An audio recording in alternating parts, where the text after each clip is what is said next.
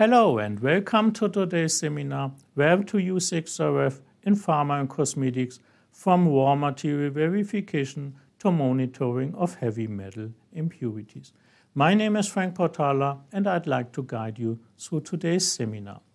After a short introduction to XRF, we will show you how cosmetics application can be performed with XRF and will show you examples from the raw material verification to the final products. After that, we will switch to the lab and show you how EDXRF instrumentation is used in the cosmetics industries. Back in the studio, we will show you use cases of XRF in the pharmaceutical industry, and then with a second lab session again, showing you the benchtop WDXRF instrumentation for the pharmaceutical industry. And at the end of our seminar, we will have a Q&A session with our experts. Today's speakers are Kai Behrens and Adrian Fiege from the product management team, and then Renata Janic, who will cover the lab sessions and the instruments showing there. And with that, I already like to hand over to Kai and Adrian. Thank you very much.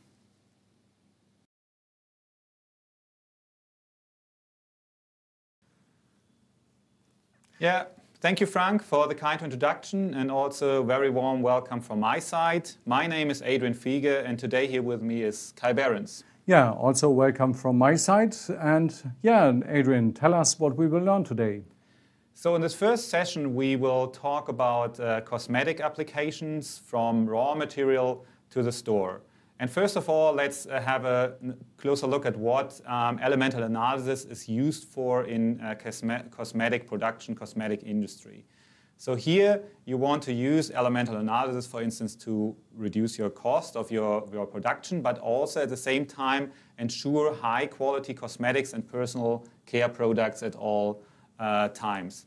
And this includes, for instance, measuring, of course, heavy metals concentrations and keeping them below the regulated limits.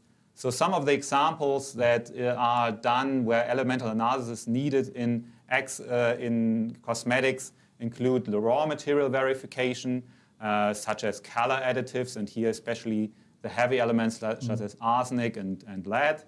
And then monitoring the processes. Here we start to look also into active ingredients, which could include zinc and titanium oxide. So we'll talk about this a little bit in this seminar.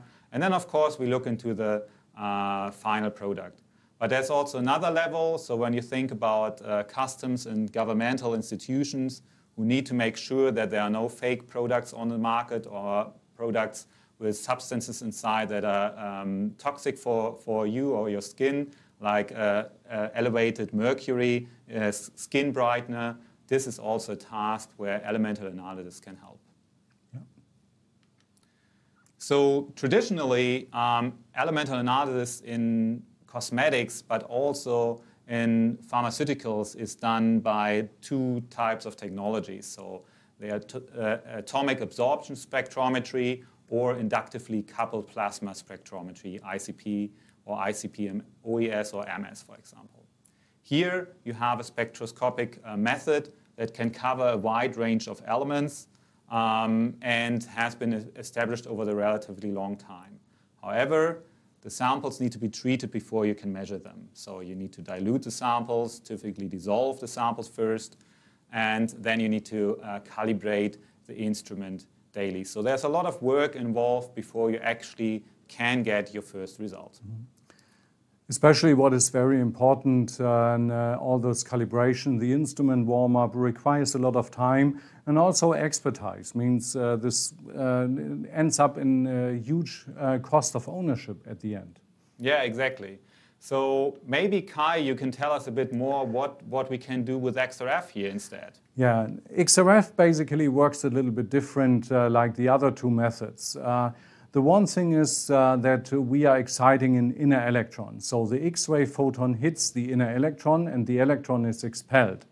So now actually an electron from an outer shell falls close to the to the lower shell and actually releases the excess of energy as another X-ray photon with a certain energy. So on the one hand, this means we are independent of the bounding because we work with inner electrons. And the second thing is that our spectrum are not very complicated, so we can easily identify the elements which are excited. So, therefore, those instruments can detect very sensitive and independent of the sample shape and form and if this is a liquid or solid, we can really easily detect the element. Yeah, Kai, that sounds really straightforward. Maybe you can tell us a bit more about which elements can be measured and also what concentration ranges we are dealing with. Yeah. So actually you see here the periodic table, and we actually see the blue colored elements. Those are the elements which can be analyzed by every single technology. There are actually two technologies available. The one is the energy dispersive XRF, that's typically benchtop instruments. And those instruments are working with an energy dispersive detector. It's a semiconductor detector, and this has an entrance window. So typically we start with elements from sodium. There are special versions like our S2 Puma with a high sense XE, so it can see carbon and then detect also in elements of interest like fluorine, which we will see later. A higher resolution and a higher detection power is provided by the wavelength dispersive XRF, so there we can work down in solids to beryllium. And so the typical concentration range is somehow the sub-ppm level up to 100%. So we can imagine that it's pretty good when we analyze raw materials, which consist of maybe 50% titanium, and at the same time, we want to detect traces of titanium in other products. So it's a pretty nice, huge calibration range. And this can be done on the same sample, so the traces. Exactly. So what about sample preparation? Is there anything specific that we need to worry about or care about? The very big difference between XRF and other methods is that we are working with the sample directly. So we do not need any digestion, any dilution, and actually we can use those liquid cups and fill in the sample directly. As a loose powder, when we think of coloring additives, we can fill in lotions or toothpaste, but also directly analyze tablets or the liquid itself. So therefore, sample preparation is quite minimal and doesn't require a lot of training. So that's, and on the other hand, there is a big selection of atmospheric modes available to ensure that we always work under the best conditions. So solid samples like tablets can be analyzed under vacuum. For liquids, of course, we would work under helium atmosphere to provide the transmission of the very light X-rays. But when we just are interested in very heavy elements, we can work under air. And that's a very cost-saving air mode. And our instruments typically come with a vacuum pump, so therefore, yeah, cost of operation is pretty limited. Yeah, and actually Renata will later on show us how simple it is to measure a sample in such a cup. So you already mentioned it a bit, so cost of ownership. We heard a few words about that this is one of the strengths maybe of XRF. Can you tell us a little bit more about this? Yeah, basically we thought, okay, ICP AAS, we need to digest the sample. So this starts with lab equipment, we need a fume hood, we need training of personnel to handle hazardous substances like acids. We need educated staff who can dilute 1 to 1,000, working with pipettes. It's a very labor-intensive work. Some of the methods will have a high consumption of noble gases like ICP. So whenever you start an ICP, you require an argon gas supply all the time. AAS would require graphite tubes. You are investing heavily in standards because every time you are running a sample, you also require standards like an AAS standard edition. So at the end, it's not only the instrument itself, but also the running cost and the cost for personnel is pretty high, labor intensive. When we compare the XRF instruments, the sample preparation, we have almost no gas or very little gas consumption. Typically, it's not labor intensive, the sample preparation, and let's say a normal skilled worker can do the sample preparation thing, and we don't have any hazardous consumables required. So this is actually a great deal when we think about operating cost. Yeah, coming back basically to the point I made at the very beginning, that besides making sure that we have the high quality, this is really a tool that helps us to save costs here at different levels. Exactly, and we will see actually it's also time saving. In the next example, we can use those cups, we can use those cups and fill the toothpaste directly in. Means no dilution, no digestion, and within minutes we have the result. So maybe we get started now with some application examples. And the first one we brought here for you is a very obvious task for XRF, and this is raw material identification. And why is this obvious? Because especially when we use now an energy dispersive system, we have the advantage that we get a spectra of the entire sample. So this spectra then tells us what's inside within a few minutes.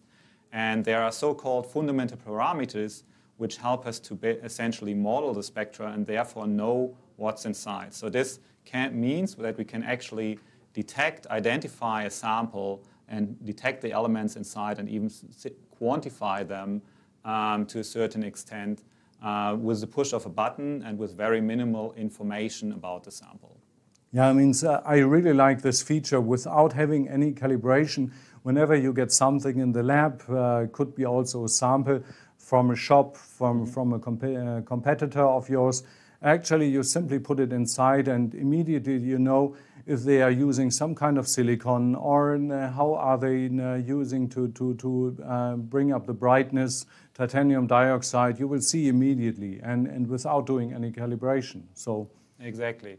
So, and the first example I brought here to you, and this is actually something Renata will also show you later on how to measure such samples, is here we measured simply a shampoo from the store, a hand lotion and a hand gel in green, blue and red color, and with our standardless solution, SmartQuant, on our S2 Puma energy dispersive system. And you can see clearly that we have differences. For instance, on the side of Kai, you see the sodium peak. There's a significant amount of sodium in the shampoo, a little bit in the hand lotion, and essentially nothing in the hand gel. So, and this was a not calibrated method. But you can push it even a little bit further by quantifying the concentrations here. So because the peak at first doesn't tell you much, but the algorithm inside can give you a quite robust quantification of the concentrations of the different elements. And there you can see, for instance, in the shampoo you have quite some sodium, as we've seen. The sodium content in this case for the hand lotion, where we saw some sodium, is already a little bit below the detection limit for such a standardless method. Of course, you could detect that with a calibrated method, but not with a standardless method. Another example here on my right-hand side, silicon peak. We see that there's a little bit of silicon in that shampoo, and that essentially is, of course, detectable with the system and even quantifiable. But here's a little bit the limitation of a standardless solution. Yeah. Mm-hmm. Yeah, so actually this is the big power. We can have a quick result, a quick overview with the standardless method. And then for dedicated applications with one-time calibration, we get a very detailed, accurate, precise look. Exactly. And I think this is something where Kai now wants to tell us a bit more. So let's think about active ingredients, for instance, in wound ointment and sun lotion. Yeah. Yeah, exactly. I mean, whenever it comes to active ingredients, then actually we need to know what is really inside. Not only the element or the compound, but also the concentration. Because actually we have developed this product and the development tells us, okay, this is something should be with a sun blocker up to state 30. And then this requires this amount of zinc oxide or titanium oxide. So and here we actually run a full scan, and so we can evaluate if zinc and titanium is present or not, and rapidly without anything. So we can monitor products on the market. This is important for regulating authorities when they do a market survey, but also when you do production control and you are getting chemicals from different sources. Immediately you can screen and scan and see if the ID of the sample actually fits, right? Yeah.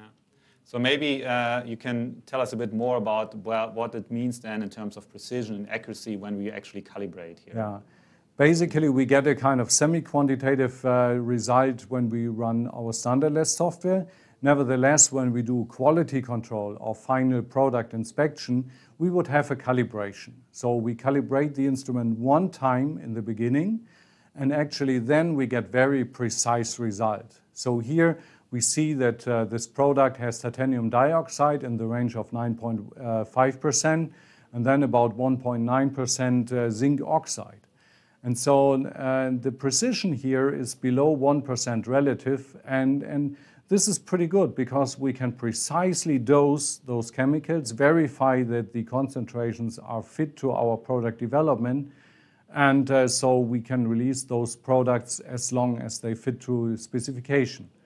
And the very good thing, XRF instruments are very stable, so we just need a one-time calibration when we set up the application, and then we simply can run and operate the instrument.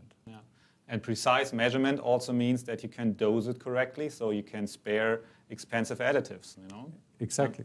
Yeah. So another example that we want to explain you today on a use case of XRF in cosmetics is toothpaste. And here we start a bit with fluorine in toothpaste. We all know why fluorine is added into our toothpaste, but we also know that, for instance, it is because our youngest can't spit out the toothpaste. They get a little less in the toothpaste. We took just a couple of them from the store, one for the really young children with just 500 ppm of fluorine, one for the intermediate younger children, and then also some for adults, and even one of those high, rich fluorine gels, which have up to, in this case, 1.23% of fluorine inside. And as Kai mentioned, fluorine is a task where normal energy dispersive systems would come to their limits.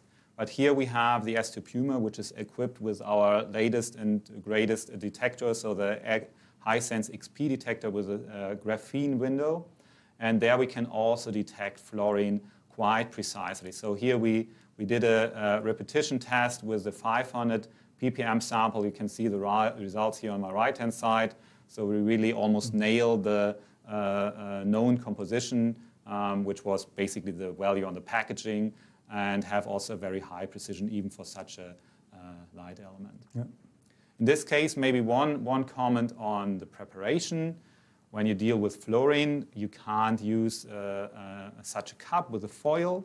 So in this case, we would dry the sample. So once you have anything above sodium, magnesium, and so on, chlorine, etc., you would use a cup like Kai has with a thin foil at the bottom. You can simply pour it into the cup.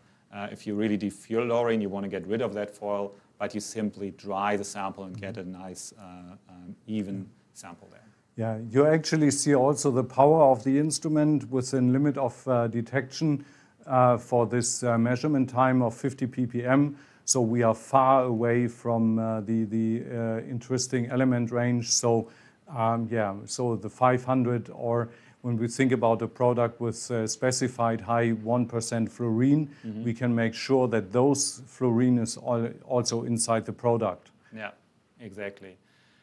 But we also wanted to have a deeper look into our different toothpaste, and since we didn't have, of course, the reference values for the different ingredients, we made here once again a smart quant, so a standardless approach.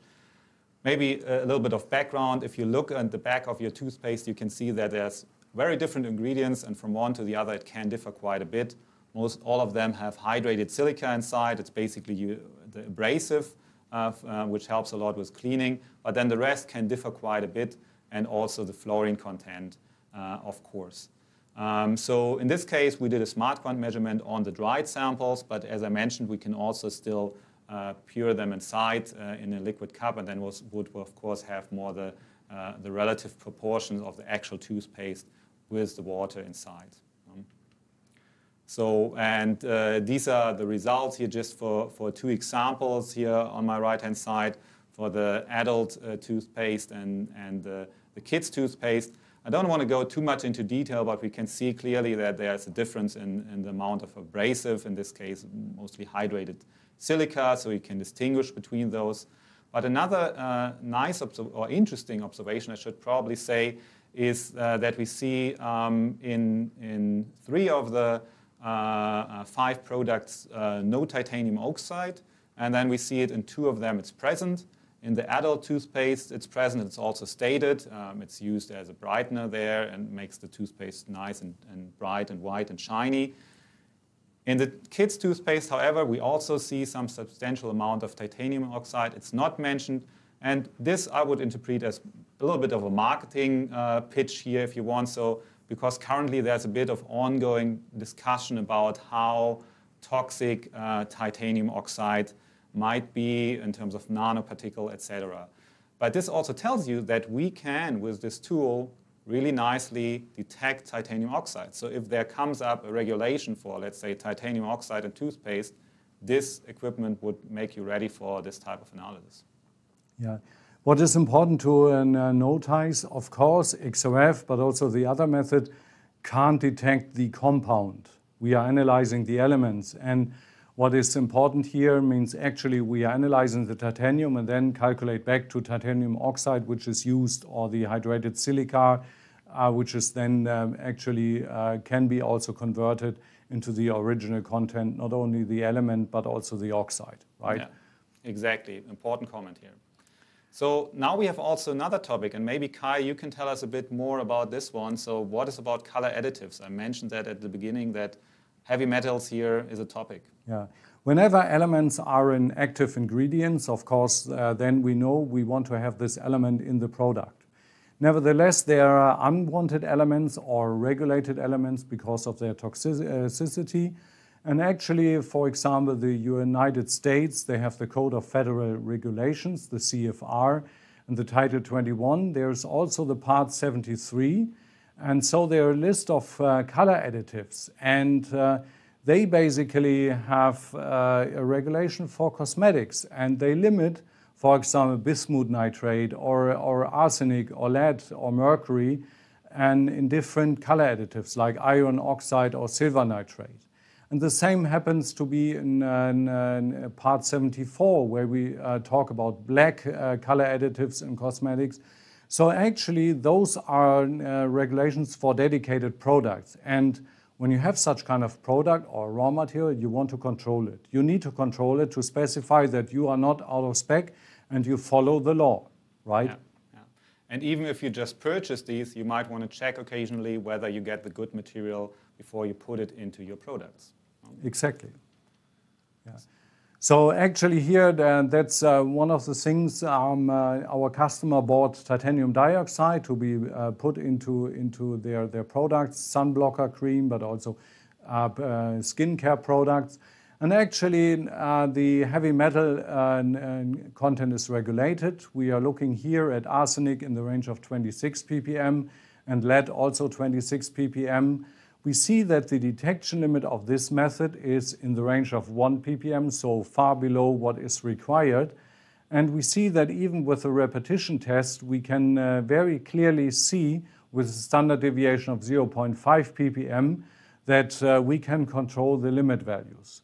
So actually, whenever you have the incoming inspection of the color additive or brightener, actually you can do it by XRF. That's an easy job. We fulfill the requirements and make sure that the raw material you have bought really fits to the later use. Yeah, very interesting. Thank you, Kai. So maybe just one last mention here. So these samples, the titanium oxide, In this case, you could measure them in such a cup, but you can also press them, which gets a nice palette, and it's just also taking a few minutes to prepare. I think this is all what we wanted to present for the first part. So now I would like to hand over to Renata, and she will actually show us the S2 Puma, how to use it, and some tips and tricks. So thank you for the first part, and over to you, Renata.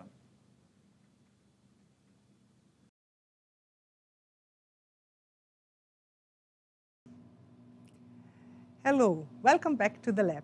Thank you, Adrian, and thank you, Kai. My name is Renata Janic, and today I would like to introduce you the S2 Puma, and I would like to tell you something about application in cosmetics. This system here is equipped with a XY table. So we have a loader area here for the samples. The grabber will pick up the sample and will load it into the measurement chamber. While the measurement is running, you can easily load and unload new samples. This system here is equipped with a high-sense XP detector. The detector is designed to increase especially light elements. Here, in this case, we have already analyzed some toothpaste I would like to show you. So Adrian already presented the data for the analysis of fluorine in toothpaste. But the system can also be used for other kind of material, like, for example, sun cream, different creams, or shampoo. So the preparation is quite easy in XRF for these kind of materials. This is something I would like to show you now. For this application, we typically use a liquid cup. So this is a liquid cup, which is just easily mounted manually. And we have this foil which is used. I have already prepared a liquid cup, so it just looks like this. The material is filled in, and the liquid cup is closed with a lid, and so the measurement can start. Here I have some shampoo. I would like to show you how easy the preparation for XRF is. So I just put in the liquid cup into the sample holder, put in some material,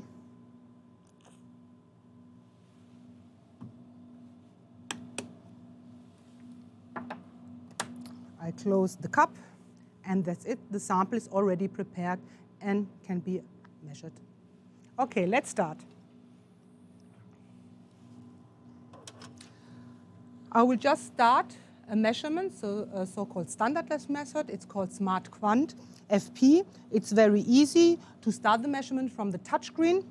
So I just select the sample position. The method is selected with the buttons here on the screen. You can type in the sample name, but it's also possible to edit some more sample information.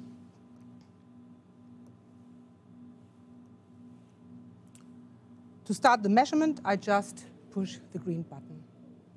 Now you can see the grabber is moving, is picking up the sample, and we load it into the sample measurement chamber.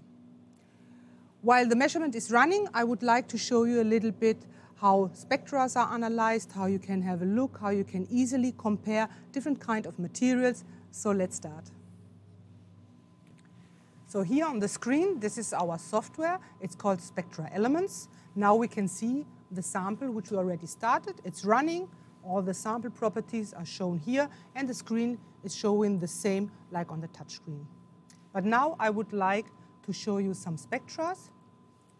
I have already analyzed some material. Here in this case, I analyzed 2 different hand creams and a shampoo, the one which I have already prepared now. So typically the software, the standardless method, uses different ranges, but I would like to focus in the range of the light elements where we can see differences in the sample. So if I zoom in here, so what we can see here, so the software will tell you which element is shown here. So here we can see the sulfur peak. We can easily see that there are differences in the 3 samples. So the green sample, this is the shampoo sample, and the green, and the blue and the red spectra, this is the hand cream. The same for chlorine, so we can see that in the shampoo, the chlorine peak is much higher. So here we can easily compare different kind of samples, materials, and we can have a qualitative check of the spectra. To show you another example, in this window we do have the 5 different toothpaste we have analyzed.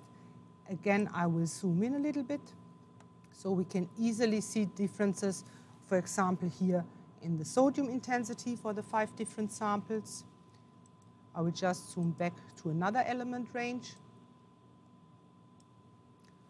For example, here you can also see that there is a big difference in silicon intensity. The same for phosphorus. So we have 2 samples with quite high phosphorus intensity and 3 samples with more or less no phosphorus. We can have a closer look on sulfur and on chlorine. So you see it's very easy to make a qualitative check of the spectra. There is another element which is maybe quite interesting. So if I zoom in here, so again the software will show you which element is presented here. So it's titanium. So titanium dioxide is a quite common ingredient for cosmetics. In this case, we see that 2 samples have quite high titanium intensity and 3 samples doesn't have any titanium inside. It's quite interesting. So for one of these samples, it was also written on the tube that there is titanium dioxide inside.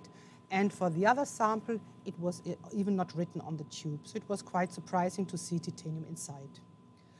This can also be used to set limits. For example, if you would like to highlight samples with a dedicated concentration on titanium, you can set specifications to the software, and then these samples will be highlighted, for example, with a color code if this titanium concentration is higher than the specification or not.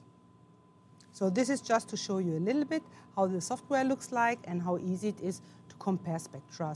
And of course, the standardless software will also run a quantitative analysis to calculate results.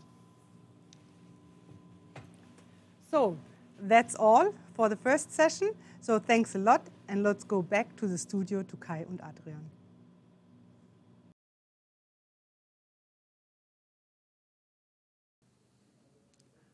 Yeah, thank you, Renata, for the first lab view. And now go to the second part, Adrian. Yeah, in the second part, we want to talk about use cases in pharmaceuticals, so some application examples. And here, elemental analysis is also required in all manufacturing steps. But even more than in cosmetics, of course, everything is very strictly regulated. 2 examples where XRF is really suitable is especially for the raw material verification, and we'll show you some examples there. And then also for catalyst residuals. So in the drug manufacturing process, we can measure these catalyst residuals, for instance, palladium, in our materials and ensure that they don't make their way into the final product. The big difference here is that a lot of pharmaceuticals are swallowed. So basically, it's not just a skin product, but also there's oral intake. And then, of course, it's important to monitor the toxic elements, right? Exactly, yeah. So when working in the pharmaceutical industry and when having analytical equipment there and storing data, for instance, then you need to comply with the regulations in Title 21 CFR Part 11. So this basically defines how the criteria which need to be met so that electronic data is as valid as written signatures, paper records. And so, for instance, you need a very robust database. You need certain ways to enable auditing. You need an audit trailing that cannot be tampered with. And with our software, so Spectra Elements, we have all these features ready for our instruments like the S2 Puma here. And we also smoothly implemented them, so it makes the life of the operator and the life also of the lab manager when an audit is up to come really easy. So of course we have electronic signatures, validation process. We can use different user levels in terms of who's allowed to do what. And so our instruments are really ready for this environment. Yeah. Yeah. So actually data manipulation can be excluded. So this is the most important one. And we actually guide the customer through standard operating procedures so that it typically isn't possible to deviate from this normal route. Exactly.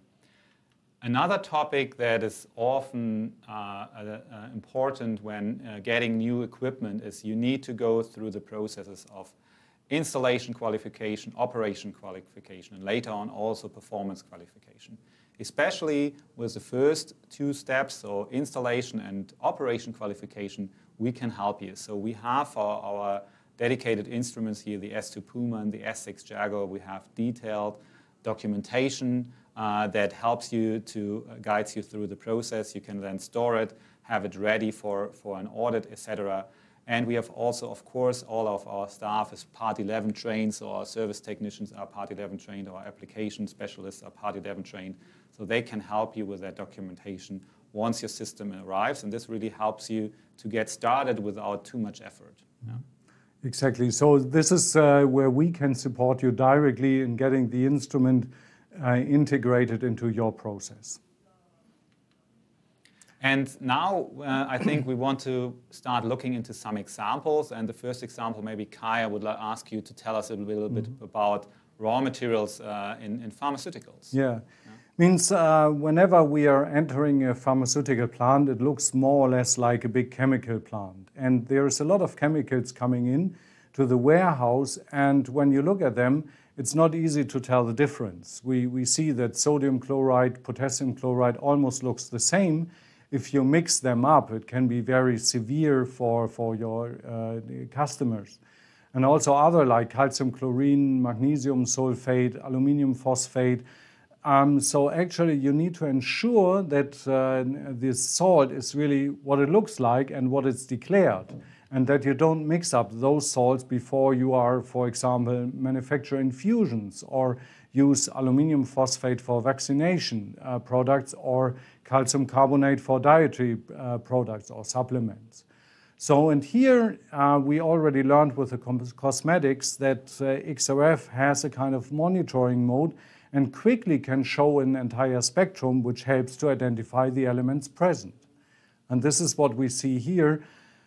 Actually, it's very easy with our touch control software for operators in the warehouse that they load a sample on the tray, they see immediately the one position, and then there is one button with, for example, named sample ID or chemical ID. You press the button, that's it, the sample is loaded, and then we actually record a spectrum. And we will see here the first example. So there are two salts, and you can see the one salt contains sodium, the red salt contains potassium, and that's easy to separate the two chlorine samples. So actually we can make sure with just a few seconds measurement time, we can make sure that we don't mix up those two bags, right? Here you see the spectra of the 4-phosphate carbonated sulfates, and you easily can see that we clearly can identify quickly. Does the operator need to be an expert and look at spectra? No, that's not the case. Our software is already set up that you can see here with the green check mark or the red X that this is rejected or accepted. And so therefore it's easy for operators to quickly get a result and release the shipment for further processing.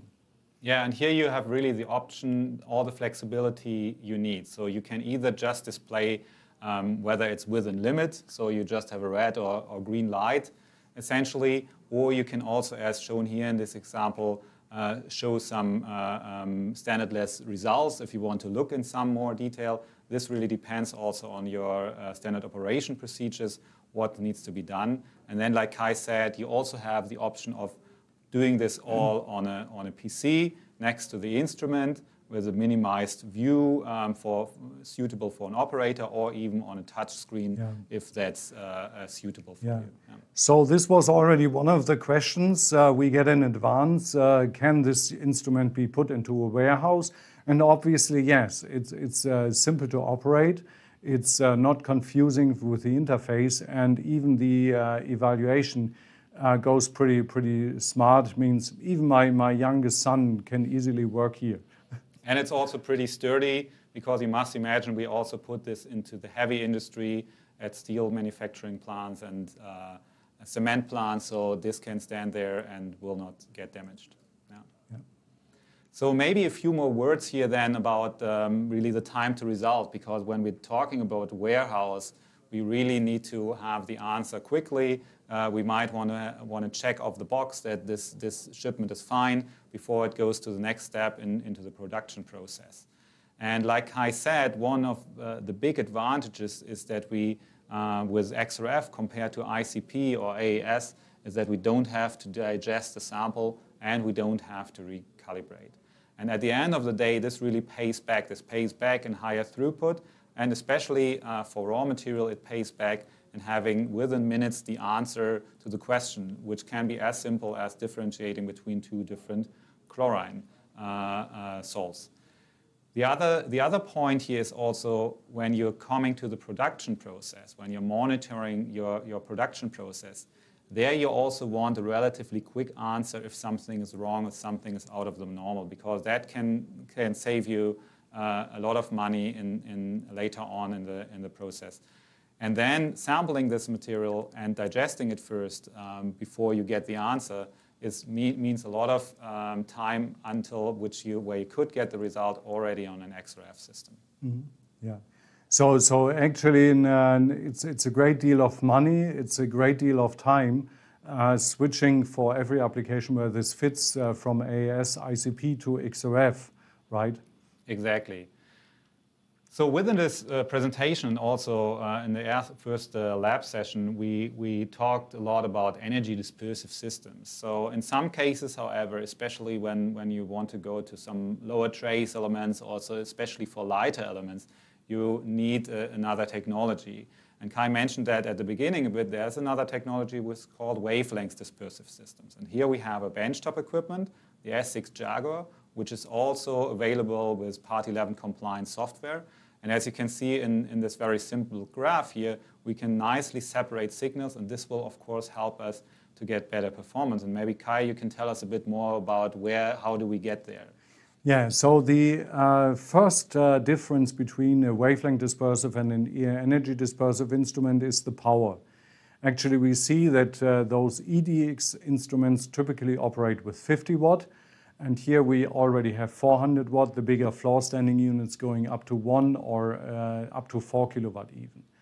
And then actually we have here a closer look inside, and you would recognize that the sample sits on top. There is of the X-ray tube. The X-ray tube is on the left-hand side. And then actually the X-ray fluorescence radiation enters the goniometer. And the goniometer is the trick, because there are analyzer crystals, a set of analyzer crystals for particular element ranges, and a set of 2 detectors. And we simply work like a prisma, so they split off the radiation according to their energy in different angles. And then we travel with the detector to this position. And because we are using the wavelength dispersive crystal, actually we can achieve the very high resolution and still maintain the sensitivity because we have the higher power. And so this helps to even separate smaller peaks, neighboring peaks from major elements, and get a more detailed look on our samples. And this is actually what customers are using in pharmaceutical factories. So we have the S6 Jaguar installed in one of the customer side, and this is basically his statement. So the fast analysis of our drug substances and intermediates of our sunscreen products is vital for us. So they are telling, okay, we are doing this fast, we are saving a lot of money because we get a quick answer. The S6 Jaguar is much more sensitive than comparable spectrometers, and the ease of use and the CFR Part 11 readiness and the compliance there of spectral elements is important. So on the one hand, the data are pretty good, it's fast, and on the other hand, it's very easy to implement into a pharmaceutical process. So their decision criteria was better light element performance, better resolution, which helps more to separate neighboring elements, and the CFR Part 11 compliance of our software, including the IQ/OQ. Okay. So one more topic we want to cover here is also into the guideline for really the heavy elements. So Kai mentioned that at the beginning. When you are going into drug manufacturing, it's different than putting a lotion on your skin because you have oral intake. And therefore, especially for elements like cadmium, lead, arsenic, but also mercury and so on, there are relatively tight limits which need to be kept for oral intake. And then there's also inhalation, which is much more strict than parenteral intake. So a couple of years ago, this has been implemented by the International Conference of Harmonization, so basically defined. And there's a list of 24 elements split into different groups. Some of them are must meet, some of them depending on where you're at in the manufacturing process. And typically, this is a task that is currently being done by ICP-MS for the most part. There are also guidelines on which technology to use. So the guidelines on the concentration levels, on the impurities of heavy metals, that is in the US Pharmacopoeia chapter 232. And then shortly after that, or with that together, essentially, the ICP-MS and ICP-OES were defined as technologies for this type of application, so very heavy metal impurities at low limits. And then later on, in 2015, I believe, the USP 735 was added, and that now also enables the use of X-ray fluorescence for the analysis of samples that are dealt with in pharmaceutical manufacturing, and also with these very low concentration ranges. And this is basically enforced by the US Food and Drug Administration. However, everybody who wants to essentially sell their drugs and put it to the US market have to also oblige. So, and there's a partner agreement for the European Union, also the Annex 11. So essentially, this is applicable globally. If we look a little bit into what we can do with our systems, this is an example here for the smaller one, so the S2 Puma. Here we've measured some samples, cellulose samples essentially, and we can see that for these class 1 and class 2A elements, we can get detection limits on the order of 1 to 2 ppm. So it depends a bit, but we can get very low and get these measure these impurities. And here are some examples. For instance, for cobalt, we even get in the sub-ppm level, and that just with an energy dispersive system. Mm-hmm. So with that, I think we are already at the end of our second presentation, or near the end. I would ask maybe Kai to sum up some of the facts about our instrumentation. Yeah, means actually when we have a closer look to our instruments, they share state-of-the-art software and hardware. Means we have learned that the powerful X-ray tubes are providing high sensitivity to see even traces of heavy toxic elements. We see that the high-sense technology, the kind of detectors we are using, are enabling instruments to detect even light elements or neighboring elements.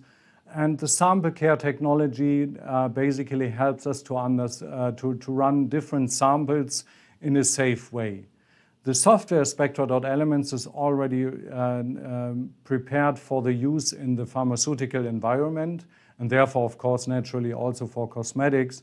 So yeah, we have different sample loader types depending on the requirements. So whatever you want to analyze, paste, liquids, powders, dried samples, yeah, the sample magazines can handle those. And to feature a few highlights, it's the light element configuration of our benchtop instruments, especially the different modes to analyze the sample. The liquids maybe under air or maybe under helium atmosphere. Since we have vacuum, the solid samples can be analyzed always under vacuum. And we have learned that one of the major features is the SmartQuant, the standardless software, which is a great deal, especially when identifying substances or making sure that the substance is delivered according to spec. And last but not least, again, the 21 CFR Part 11 software. This is a great deal which helps you to implement the instrument quickly. Yeah. Yeah. So Kai, overall, we can really tailor-make our spectrometers to our customers' needs. Some of the features are prerequisite, such as the Part 11 compliant software in pharma. Some are needed for the analytical performance, and others are really for the operations, so for the ease of use. So we really have something for everything here. And I think with that, we can hand over to Renata, who will show us now the S6 Jaguar live in action and give us a few more ideas about that instrument.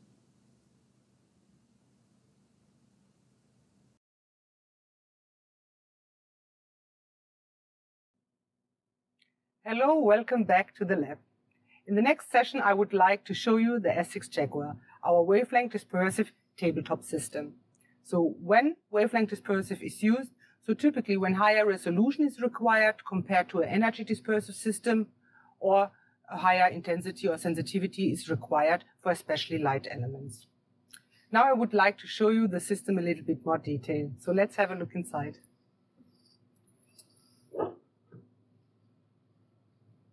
So here we have the sample loader area, so the XY loader area with a grabber. So the grabber picks up the samples and transfer it to the measurement position. And while the measurement is running, you can easily load and unload the samples. This system is also available with the easy loader cups, like already shown on the S2 Puma. Here we use another configuration. This is a two-part cup. So here we have the measurement area. So in these cups, you can have samples up to 5 centimeter diameter, but also smaller samples can be handled. In this case, the only thing we have to do to replace the lower part of the cup. The system can analyze powder samples. For example, I have some talcum powder here. This can be prepared in a liquid cup, like already shown on the S2 Puma. You can also analyze cellulose samples prepared as powder in a liquid cup, or you can prepare pressed pellets and, for example, analyze traces in titanium dioxide. Now I would like to show you some components, what's inside. So first of all, the goniometer chamber is protected. So we use this sample seal. So this is a grid with a very, very thin foil to protect the goniometer chamber from drops or from dust. Another part is the collimator. So this is a collimator. These effects are just very thin copper plates which are mounted to get a parallel beam on the crystal.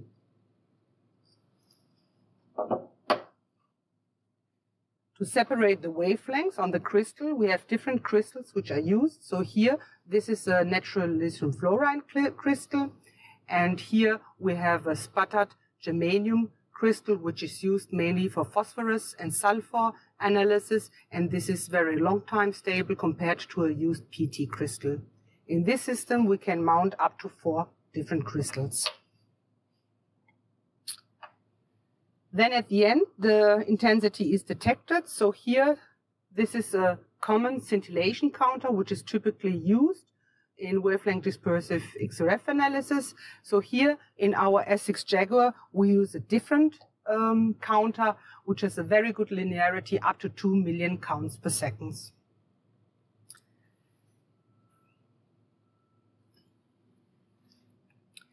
As you can see here, so we also have the possibility to have a touch control integrated, so you can operate the system with a touch screen, but of course you can also use an external PC to start measurements to do evaluations. Spectra Elements, which is used for the S2 Puma and the S6 Jaguar, is fully compliant with Part 11 requirements, like for example audit trail, different user levels. That's all from me today, so thanks a lot. And let's go back to the studio.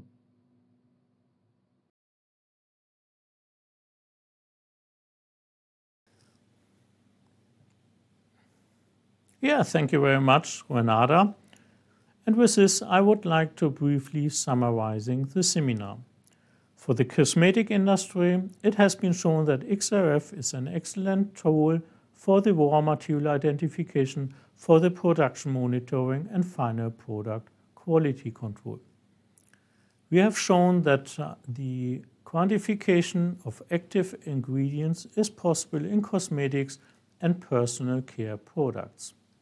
Furthermore, XRF is ensuring the compliance with 21 CFR 73C and 74.3 for the heavy metal contaminants analysis in color additives such as arsenic, mercury, and lead. And furthermore, XRF is supporting the governmental institutions and customs to ensure consumer safety by detecting forbidden use of mercury as skin brightener, for example. In the pharmaceutical industry,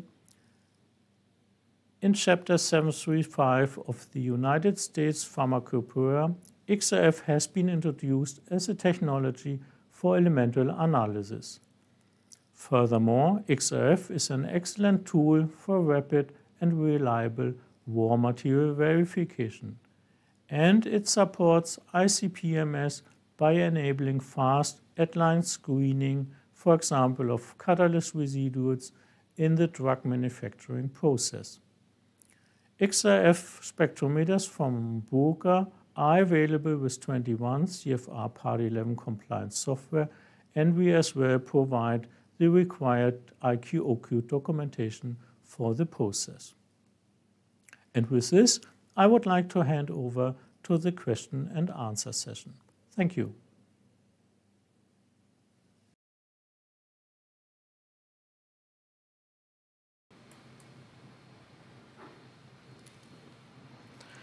Yeah, thank you very much. We received already quite a number of good questions, and also with the registration of the seminar, we received a number of them. So we will have a mixture of those and the ones which came in just in this session. So just let me start. For XRF, one of the topics is how to measure low levels of heavy metals and in cosmetics, for example, at various concentration levels. And how about the accuracy for these lower levels? Can one of you answer this question? Yeah, the big advantage we have with the heavy metals is that the fluorescence radiation is quite powerful. So therefore, we get the signal from a very large volume of the sample. So therefore, the sensitivity is pretty good. So, and this performance is down to a level of 0.x ppm. And the accuracy is pretty good because we have very little influencing factors there. There is maybe one of the elements, the weakest element is maybe mercury a little bit, which shows some higher LODs, and maybe also cadmium. It's not as good as elements like arsenic, lead, but the accuracy and precision is very good. Yeah, it's in the sub ppm range, and that's basically applicable for both the S6 Jaguar and the S2 Puma. Important there is also that, for example, in this case, critical is that you have a very good calibration. So you can use secondary references from ICP-MS, and then you have a good calibration also down to the ppm and sub ppm level there. Yeah. Perfect. There was a question related to SmartQuant, FP, the standardless method, and how about this uncertainty for this method, and how about the amount of sample you need for these type of measurements? Yeah, the amount of sample, first of all, it depends a bit. You can get away sometimes with a few grams. Often we would like to have something like 5 to 10 grams if possible. The smaller you get with the amount, the smaller maybe the area you can analyze also gets, the less signal you get. Regarding the precision accuracy, well, let's phrase it a bit differently. So the standardless methods are mostly used for minor and major elements. So mostly in the percentage and lower and higher thousands of ppm range. Once you get to the ppm range, like less than 1,000, less than 500, this is when you typically need a calibration. You can still get an informative value there for such concentration levels, but it wouldn't be a high-level quantification. Yeah. I would say let's go to a 5% or better relative standard deviation when you talk about the higher concentrations. It's in the range of 10% or better when you go to lower.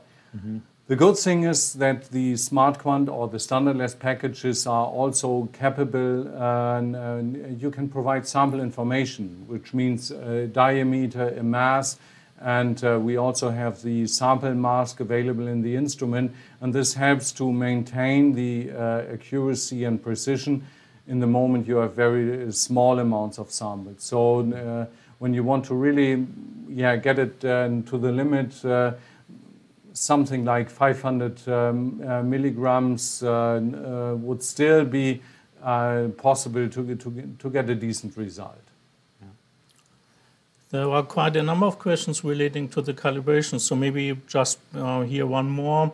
An user has to quantify heavy metals in powder samples, and is it possible to use reference materials in liquid form for such calibrations?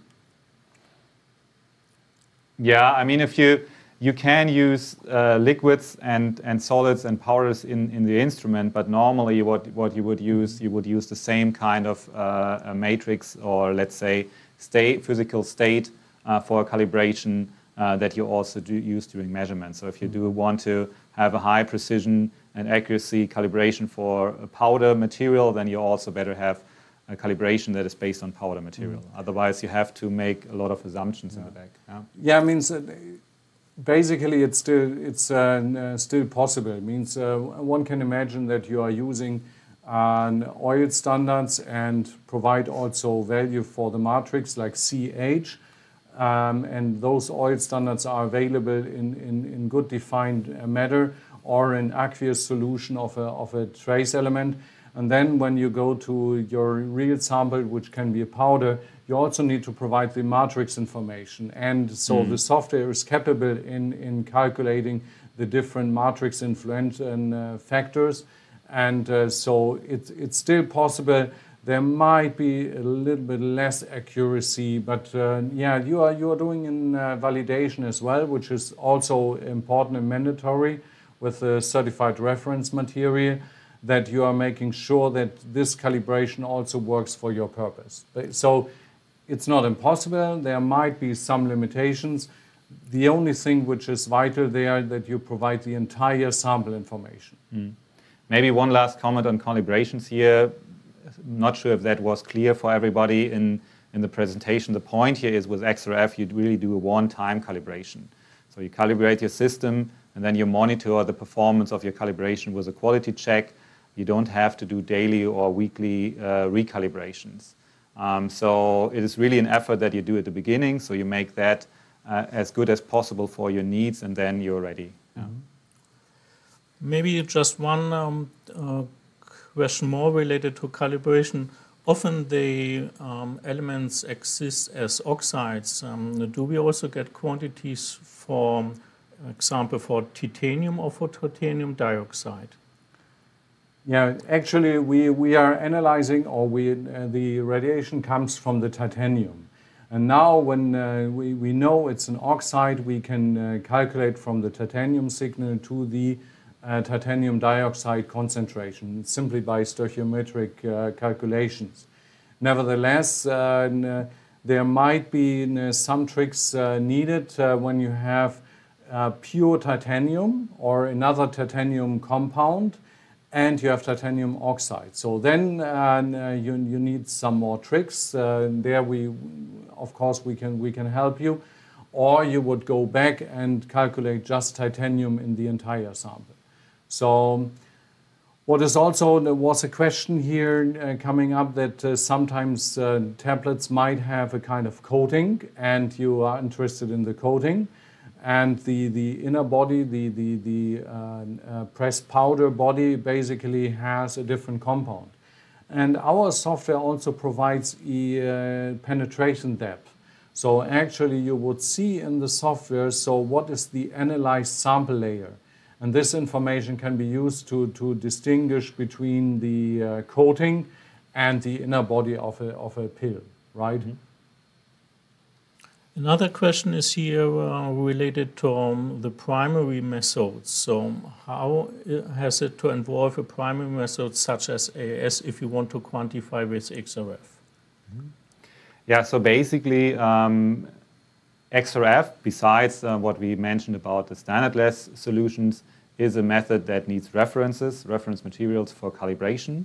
And in pharmaceutical applications and cosmetics applications, the typical way is to use ICP-MS or AAS methods as secondary references. There are, of course, also some certified reference materials available for certain substances, but oftentimes, especially when we are talking about production monitoring, we talk about very specific materials. Then it makes most sense to have a range of your production material measured once or as duplicates or triplicates at the ICP, and then using those values and those samples to calibrate the XRF instruments. Mm-hmm. Yeah, means the straightforward way to calibrate and to validate XRF would be certified reference materials. There are a lot available, but sometimes they don't match your production sample. Then, of course, you can use another method as validation. I just want to emphasize that even if we are used to digestion, for example, it's not always the complete answer, because when you are digesting in assisted acid digestion with a microwave and you have titanium oxide or you have chromium oxide, you won't have the entire 100% recovery. Nevertheless, since XRF is working out of the powder, we actually see the entire sample amount, the entire element amount, where ICP or AAS, due to the acid digestion, would see only maybe 80%, because the rest is as unsolute oxide in the nebulizer. So therefore, the validation is always a little bit tricky, and but yeah, actually we can help you, or there's tons of literature about it when you're setting up and making the validation to document those agreements and disagreements. Perfect, thank you. There was also a number of questions related to the sample preparation. So what is the best sample preparation procedure for liquids, gel, and suspension cosmetics, for example, and also for some other materials? Maybe could you summarize that briefly? Mm-hmm. Yeah, so for liquids and gels, and also like we showed in the lab, like Renata showed for the shampoo, lotions, anything, you would basically put them straight into a liquid cup. There's nothing more you need to do to those samples, and then measure them straight away. Mm-hmm. The only exception is maybe what we also showed is if you want to measure really light elements like fluorine, then it might make sense to, or it's actually a prerequisite to dry the sample so you can get rid of the foil. But in 99% of the cases, you would measure them in a liquid cup. Yeah. There are maybe some tricky samples, and there our application team will help you. Means then, for example, if we have a heavy matrix, we have inhomogeneous samples. And there's also a trick to mix it with a more defined, for example, like active carbon, and you mix it and form into a pellet. Drying a sample and pressing the sample is a trick. There can be also, if you think about a solid or kind of more solid grease, you can use a cup and press the grease into this cup. So there are some more tricks for special samples available. Mm-hmm. There are tricks like if you're small amounts, you can use two polymers, put the sample amount between the two polymers, and then introduce it to the instrument. So there are tricks, and we can support you with those tricks to help to feed the sample into the instrument. Yeah, and you can add those information to your standard operation procedures, so that the preparation, even though it may be not at the beginning seem not so straightforward, is very reproducible. You know. There was also a question related to the safety of XRF instrumentation. What is the safety precaution from radiation to the analyst? Yeah, it's pretty easy. There's no way in operating a Bruker XRF instrument and being irradiated. So it's a fully pattern-approved instrument, and there is no way that you can switch on the X-ray tube if there is the protection not active. So when you are removing the side panel, actually there are safety switches, and the XRF production or the X-ray production is blocked. Also, the X-ray tube is only activated when the shutter is completely closed. And we are below the typical natural radiation level with our instruments, so it's also not harmful to stand for hours next to the instrument.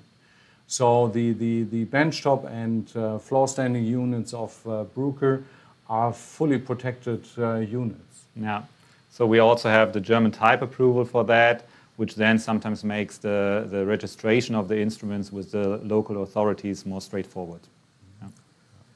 Time is really flying, and there were also a number of questions not related to pharma and cosmetics, for example, for alternative fuels, how to analyze those, or about plant materials. Maybe looking at these questions, I'd like to refer to the previous seminars we had, and you will find the recordings of them on our webpage in the webinar section. Maybe there was time, one short question related, which we still could cover. How about plant materials and things like forages? How would you measure this, and what are the approach there? Yeah, so plant materials and forages, for example, often measured as dried forage and also ground to relatively fine powder, like it's also on an FTN and IR instrument. In some cases, some of our customers like to press these materials, especially when they're looking into lighter elements, but you can simply measure them in a liquid cup. But here you need to create some homogeneity by grinding them, and you need to get rid of the moisture by drying them. This will help you a lot to get more precise and accurate data. Yeah. But like Frank said, regarding questions like this, we have similar webinars available on demand for other applications, including feed and forage. Yeah. And yeah, don't hesitate to contact us. Means we are more than happy to answer your question when you have a particular problem regarding the preparation of a specific kind of samples, or how to calibrate. Means our application team and service team will gladly help you and support you there. So don't hesitate to contact a Bruker agent in your territory, and we are supporting you there.